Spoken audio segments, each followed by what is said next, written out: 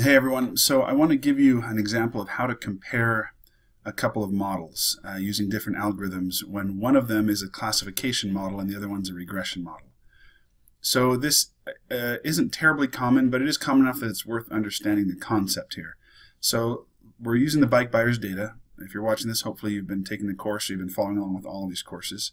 And we have this unique situation here where our dependent variable can be both numeric or categorical. In this case, we're trying to predict whether or not someone would purchase a bike.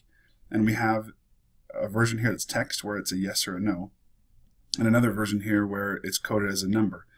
So if you've been following along, you know that we can use regression models like linear regression to predict numeric outcomes, but we use classification models like logistic regression to predict categorical outcomes. Now there's a trade-off between these, but that trade-off's easier to understand with something with a few more values. So let's just hypothetically for a moment, let's assume that we're actually going to predict level of education. Now in this data set, if you're familiar with it, education, which I've also got in two forms, a numeric version and a categorical version, we have 5 values: partial high school, partial college, bachelor's, and graduate. Clearly, there's an order involved in those. Full high school is more than partial high school. So with this education numeric version, we simply made a rank order, where 1 equals partial high school, 2 equals full high school. Here, these 4s mean bachelor's and 5 is graduate. Now the advantage of that is it lets us capture that data about how one version of education is better or higher or more than another. Now, if we were to use just this version of education, the text-based one, the algorithms don't know that the word graduate means more than bachelor, so it treats it, as you remember, with dummy codes, where bachelor's and graduate and all the values are treated as equal but separate categories with binary codes. So the advantage there, let's start with this one. The advantage to this one is that it captures the rank order. The disadvantage, as you may remember, is that by rank ordering them, it assumes that the value between, or the difference between partial high school and high school of 1 to 2 is the same as the distance between high school and partial college, 2 to 3. And that may be false. And if that assumption is bad, then it could be that using this version of bachelor's is actually better or more accurate or easier to predict accurately, is a better way to put it, than this version. So if we're going to predict a model with a categorical variable and compare that to a model with a numeric variable, we can't do that easily because we get different evaluation metrics. So here we left off in this chapter where we were predicting classification models, and I've got my 2-class boosted decision trees up here. As you might remember, the evaluation results we get from a classification model are things like accuracy, area under the curve, and precision recall. This is a good measure. We like this one a lot because it's a simple, mathematically it makes sense. Accuracy, simply the number of times that we had a true positive where we predicted a value and that value is accurate, divided by all of our predictions, whether it's a false negative or a false positive. Oh, sorry, it's both the true positives and true negatives. The sum of those two divided by all of them together. So what the problem though is if this is a regression model, then we're going to get a score like RMSE, coefficient of determination, or R squared. How do we compare that to this version where we're evaluating purchase bike as text rather than purchase bike numeric? That's what I want to show you quickly in this video. So here's how we're going to do it. With the classification model, there's nothing more required than simply remembering what our accuracy score is. 68%, 68.3. So I'm just going to come back here to Excel, and let's zoom in a bit. The video, make this easier. And what I would do first, before you get to this step at all, is I would try every single version of a classification model using purchase bike, and then every version of a regression model using purchase bike numeric. So let's assume we've already done that, and that we found that the best version of a classification model is using this 2-class boosted which one do I have? Oh, this one right here, 2-class boosted decision tree. I can't remember if that's the highest one or not, but let's assume that it was, and that's our best accuracy score. So I'm going to come back here to Excel and write down that my model and algorithm, and I'm going to put R squared and accuracy. So the model is our dependent variable. We're predicting purchase bike. And you might also put some other notes, like all features or all independent variables or something like that. I'm going to, yeah, I think my model does have all of them. My algorithm is to class boosted decision trees. Or is it decision jungle? I can never remember. Decision tree. Okay. Excuse me. Tree, just like that. I don't have an R squared, NA, but my accuracy was 68.3%. So I'm going to assume you've gone through and you've tried every different algorithm, and you'll change the algorithm score, and you've recorded all of your accuracies, and that this is our top one. So now let's go back here and let's assume that we've also tried every single regression model, and that maybe when it came to regression, Bayesian linear regression was actually our best model here. So let me switch out really quick. If I'm going to use a regression model, I need to change train model from purchase bike to, hold on, I don't have it selected. I need to come back here to select columns and say take out purchase bike, give me purchase bike numeric. Check. Now on my train model, I can change this from purchase bike.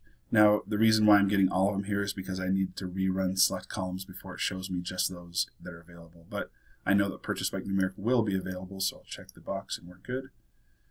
Everything else should be fine, so let's run that model. I'll pause the video. Okay, that's all done. So, as you'll remember, what we get here, and Bayesian linear regression is a bit different. It puts for whatever reason, it lists their scores out horizontally instead of vertically. But what I get here is an R squared, and I don't have an accuracy score. So the question that we're trying to answer with this video is, how do I compare, come on, paste. I don't like that. Let's change that to, let's undo, 10.55%. And I'm still on a purchase bike. I'm still using all features, but this is purchase bike numeric, all features. Let's extend that. And I'm using the Bayesian linear regression. Okay. So how do I know which one of these is better? These are two totally different types of evaluation metrics. Here's what I want you to do. So back here in Azure ML Studio, go to Score Model, right-click, visualize the predictions. And remember, I've only got 300 rows here, but that's okay. 300 is a big enough number that I think this will be accurate enough. What I want you to do is, let's copy all of this data out of here, which is a faster way. Oh, that was fast enough. All right.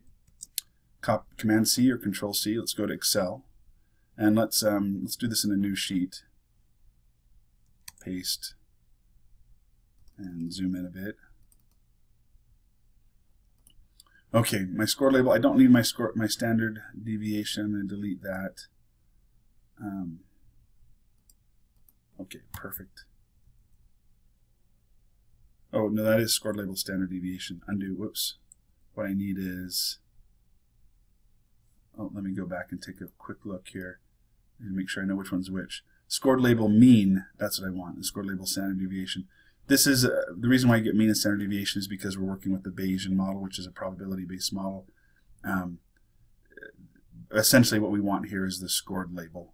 So I'm going to, sorry, the scored label mean. I'm going to delete this column, and I'm just going to call this one scored.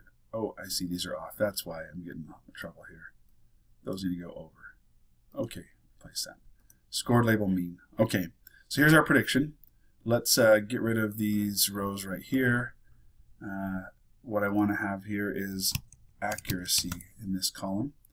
And like you've seen me probably do in prior videos, what I'm going to do here is say this cell is going to equal, let's round the scored label to the nearest, with 0 decimal places, the nearest integer basically. So let's format this to look the same. Copy that down. So here's my prediction rounded to a 0 or 1. So I've got it now in a format that's similar to my purchase bike numeric. So what I want to do next is change this to be a 1 if my prediction is accurate and a 0 if it's not. So the actual purchase bike value is 0. We predicted a 0, therefore this one should be a 1. So what I'm going to do is change this formula to say if, put in parentheses, that rounded number equals the value here in purchase bike, put a 1, otherwise put a 0. So there's my formula, which now if I copy this down, double click, there we go.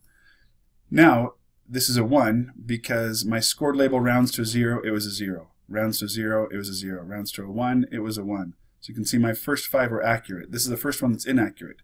This rounds to a 0, but it was actually a 1. So essentially, I'm generating the same accuracy score that we got with our classification model. So let me delete these last few records. I don't need those. There we go. And let's also, it makes it easy to put all this in one of these nice Excel tables. Okay. So now, let's change that text. Whoops. I didn't mean to do that. Home. There we go. Change that text to white and bold. Bold, bold, please. That's bold. Okay. Anyway, I'm going to come here and go to table, add a totals row. Come down here. This is a count right now. Let's change this to an average. There we go. Now this gives me the average of that column. And because it's in a 0, 1, I can format it as a percent, a couple decimal places. So this is an accuracy score that's now comparable to the accuracy score we got from the classification model. Hopefully that makes sense. That's all the classification model accuracy score means. They're simply asked, did they predict the word yes or no, and was it the word yes or no? How many times did they get it accurate? So our prediction with the Bayesian linear regression is a 66%. So I'm going to come over here to my sheet 1 and say this is actually 66.00% accuracy. So now I can compare my regression model with purchase bike numeric to my classification model with purchase bike, and I can see that, you know what, actually it's better to treat this as a yes-no and ignore that one number is higher than the other. Ignore that and just treat them as equally weighted independent categories. I can be more accurate, and that's how I decide that my final model is actually going to be not this regression, but I'm going to go back to my 2-class boosted decision tree and change my columns. Go to purchase bike numeric, add back in purchase bike, check, make sure I change my train model to back to purchase bike. Okay, so now I've confirmed, I've tried every relevant classification model and every relevant regression model, and I've determined that the best way to predict whether or not someone will purchase a bike is with a classification model using 2-class boosted decision trees. Hope that all made sense. Come and talk to me in class if you need any more help.